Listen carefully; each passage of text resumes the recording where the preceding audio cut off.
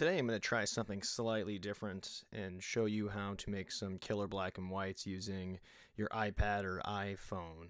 First thing you'll need to do is download the Snapseed app from the App Store and then have an image that you want to adjust.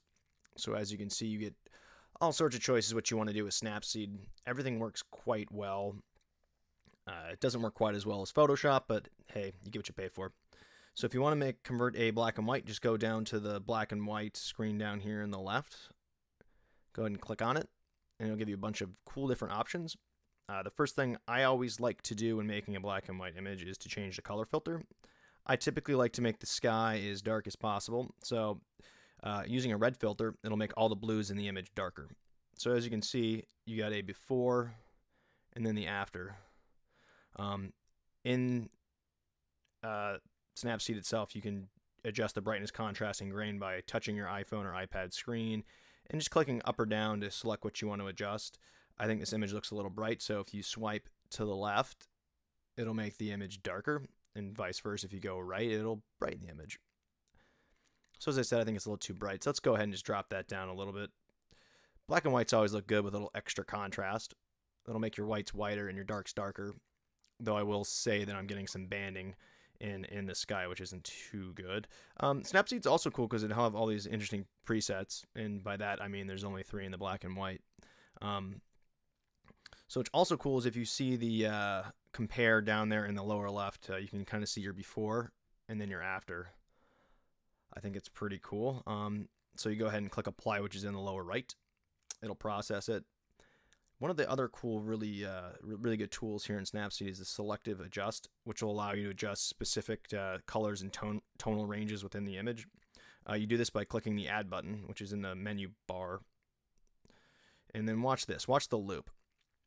Depending on where you put that little red mark, that's like the selection thing. That's telling the app what range and what tones you want to adjust. So if you leave it here on the pier, you can see what you're adjusting by making it bigger or smaller.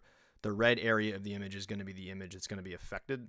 So you can see that I'm not really affecting that much of that image if I leave the little red marker over a black part of the image. But take a look when I click there and pull it down to a white part of the image.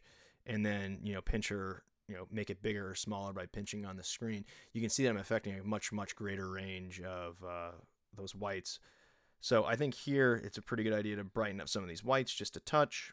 It'll give it kind of a vignette feel. So you can just brightness, contrast, and saturation.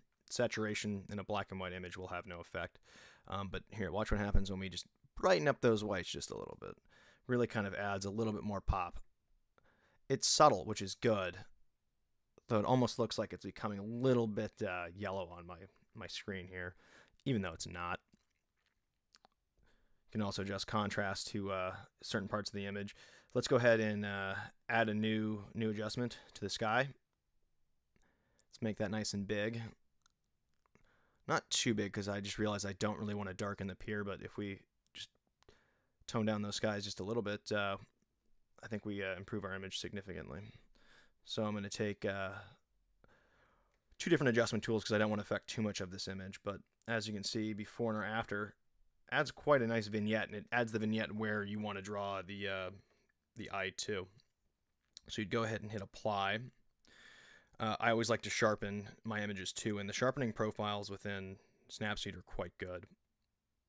So you would do that just by going to details. Sharpening is going to affect the smaller details of the image, the edges.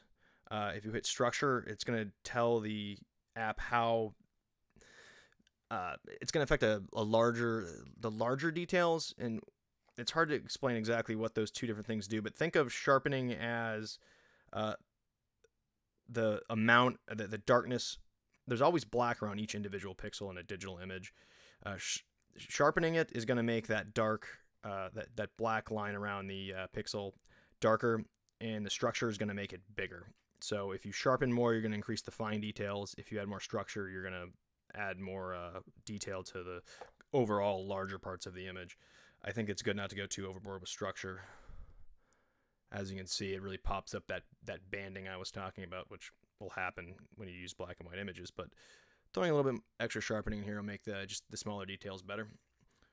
And you can always compare and contrast. It's kind of hard to tell the difference, but mostly it's in the pier and in the details in the water. So there you go. That's a quick way to make a pretty good image, black and white image there in Snapseed. Hope you learned something. Thanks for checking it out.